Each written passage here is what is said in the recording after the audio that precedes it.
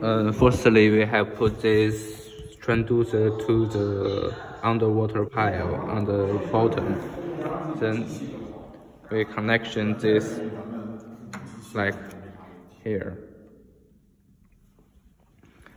After we set all the progress, we press the first one. We only have Chinese version, so we just have to look how to use.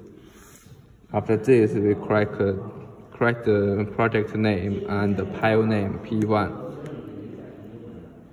As I told you before, yes, and then like this, I already told you before.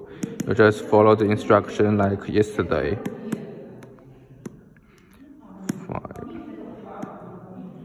1.5. Press calculation and OK.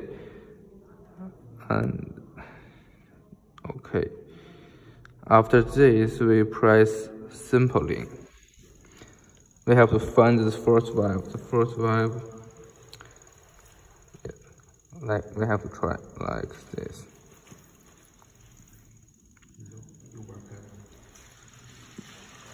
Yeah, here is good. So we press this up and down to adjust this. To press this down and up to adjust this green value. We have to find the first valve. The first valve according this paper line in here. Yeah, according this paper line here. So,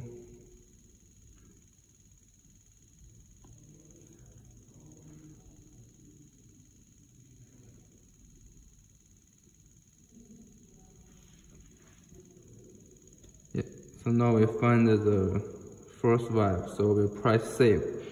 We must press save after we find the first wave.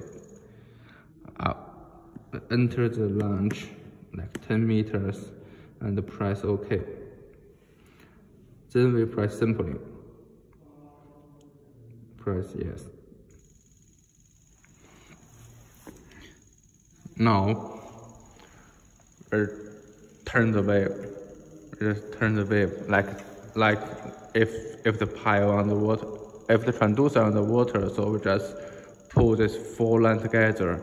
Now I just turn the wave, so you can see the change in here. The launch is the data always changed like this. Now it's 5 meters, almost 0.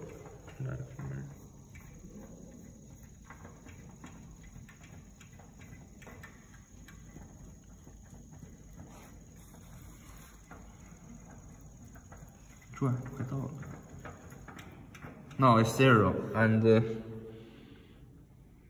always stopped. We press save. Yes, the data is already saved, so we can quit.